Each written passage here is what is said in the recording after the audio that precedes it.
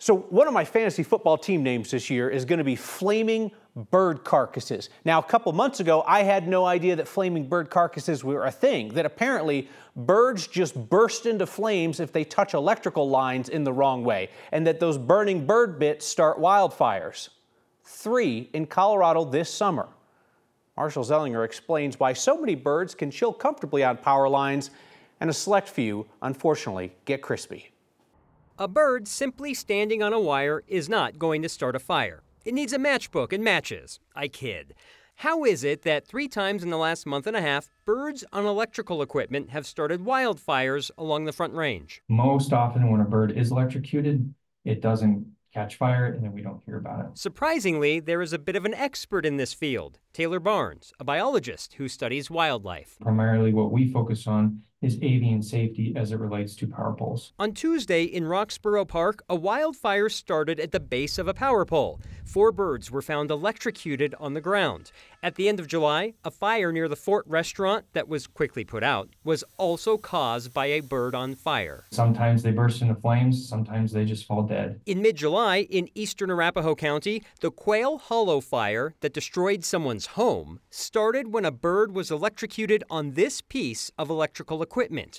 Barnes isn't the investigator, but could see a likely scenario. Sometimes what can happen is insects can get inside that cap. Well, that attracts birds. Birds like to eat insects, in particular woodpeckers and crows. So something like that could have sat on that jumper wire and pecked into that arrestor cap, trying to get at the insects, making contact with the energized components, and then causing it to catch fire. The Quail Hollow fire and the one in Roxborough Park were on core electric power lines. A spokeswoman tells us the co-op tries to protect against bird electrocution. We've got these kind of protections and coatings to keep them from pecking through that, but there's also, elements of it that can't always be 100% covered. But if you're looking for one takeaway of this story, it's probably this. Not every bird that is electrocuted will fall to the ground and start a fire. I love my job. How are birds becoming electrified? It's kind of like charging a battery. They have to touch 2 different wire phases at the same time, which is why they can be on that one wire with no problem, or they can be fried touching a wire and a path to the ground, which is when they're pecking at that hole. Maybe they're hitting something they shouldn't, or they hit metal, and then that's that.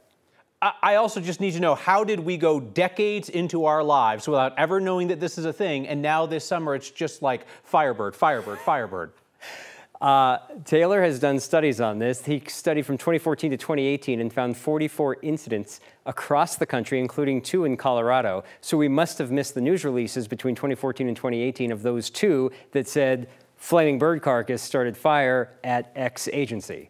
But now we're watching it, forgive me, like a hawk. Marshall, thank you.